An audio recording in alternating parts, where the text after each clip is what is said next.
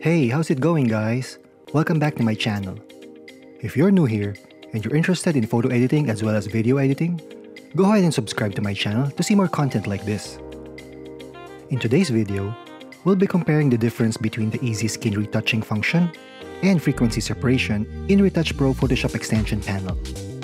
Let's see which of these functions perform well on different images that we'll throw at them. And again, just a quick disclaimer, I'm not trying to be the best portrait retoucher out there. I'm just showing you what this panel can do and how I would normally use it. Feel free to apply your own techniques or workflow when using this panel. If you'd like to purchase this panel, click the link on the video description and use my coupon code to get a 5% discount. Alright, let's get started. So let's start with the first image right here. And we click on the easy skin retouching function.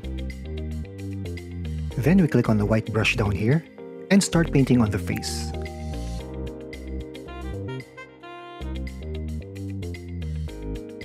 As you can see, it really didn't do a good job smoothing out the face. So basically, we cannot use this easy function on this image. So let's go ahead and delete this layer. Let's now try frequency separation.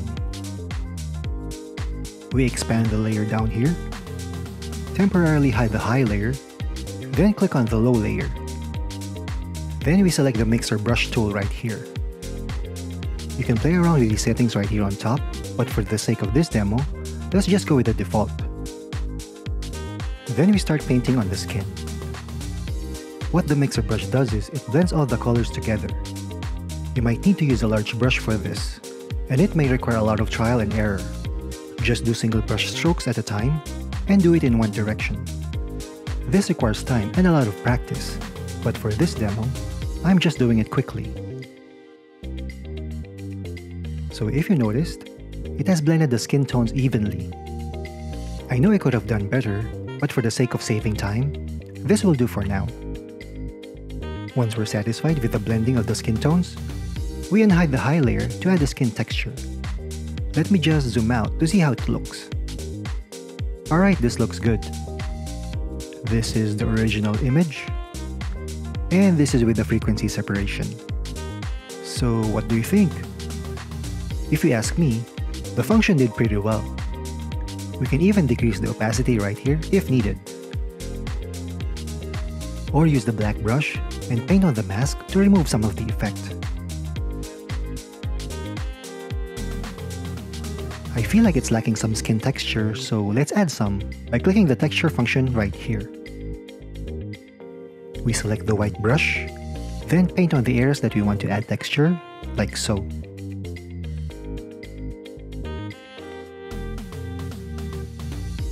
Okay, we're done. Now I'm not sure if you can see it, but it did add a subtle amount of skin texture. Let me hide these layers so you can see.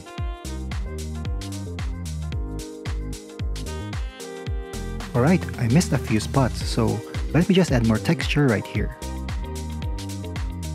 And that's it! We can click on the Finish tab and save this image. Let's select for web and keep its original size. Assign a name and click Save. And just for comparison, here is the original image, and this is the final retouched image. Alright, let's proceed with the second example. This time, let's duplicate the layer by pressing Ctrl J. Select the spot healing brush tool, and then let's remove the distracting blemishes and dark spots. Let me just fast forward this step.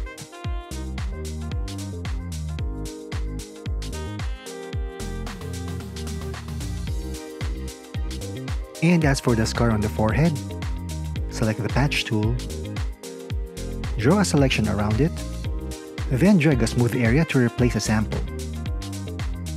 And now the scar is gone. This is the original image, and this is with all the skin imperfections removed. We can now apply the easy skin function right here.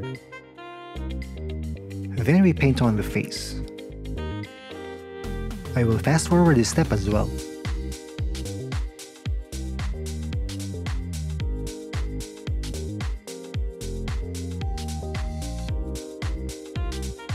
Alright, I think I'm done. This is the before. This is with easy function. Obviously, this looks fake and unnatural, so let's decrease the opacity to about 50%.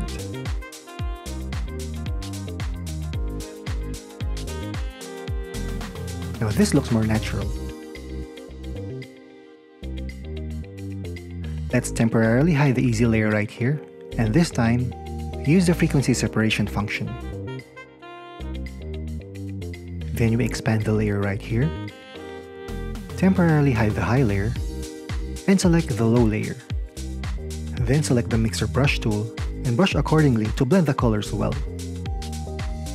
Again, this requires time and may take a lot of trial and error, so be careful.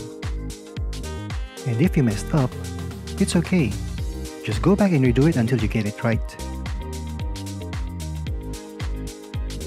Okay, that should do it. And now we can show the texture layer. This is the original image, and this is with the frequency separation.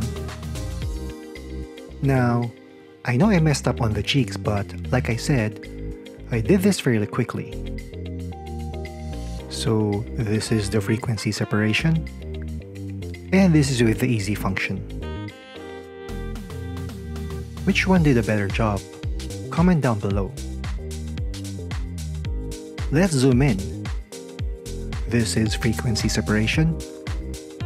This is the easy function. This is the frequency separation. And this is with the easy function.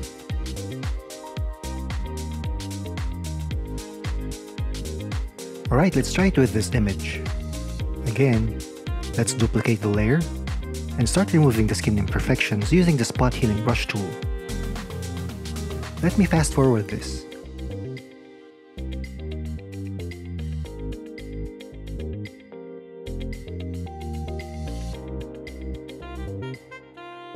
Before, after. Now let's run the easy function and paint on the face using the white brush.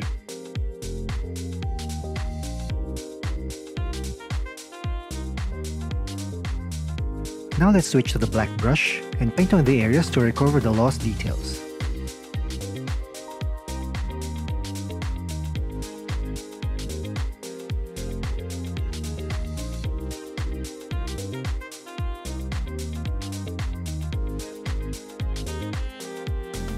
This is the before, and this is with the easy function. Let's zoom in. Before, after. Not bad, right? Now why don't we add some texture? And I'm feeling lazy, so let's just copy the mask below. Select the mask, hold the Alt key, and drag it to the mask above. Then click yes to replace the mask. Now the texture is way too much, so let's decrease the opacity to about 40%. Alright, this looks good. Let's group the easy and texture layer together. This is the before, after. Let's zoom in. Before, after. Let's hide this layer above and run the frequency separation. And let's just rename this layer above as easy, so we know what this is. Then let's expand the layer below, hide the high layer, and select the low layer.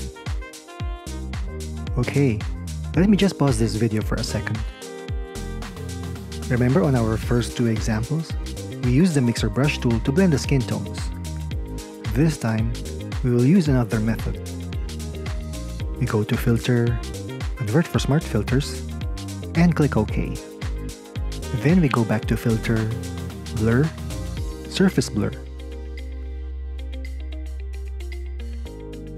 Alright, I'm already liking the default values for the surface blur, so let's just leave it as it is.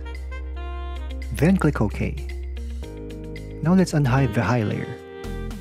and decrease the opacity of the frequency separation to around 50%. This is the before. This is after. It's still too much, so let's decrease it some more. Around 30% looks better. Let's zoom in. This is without frequency separation, with frequency separation. Now I think the effect is too subtle, so let's just bump the opacity to 40%. Okay, this is perfect. So this is the easy function, and this is the frequency separation.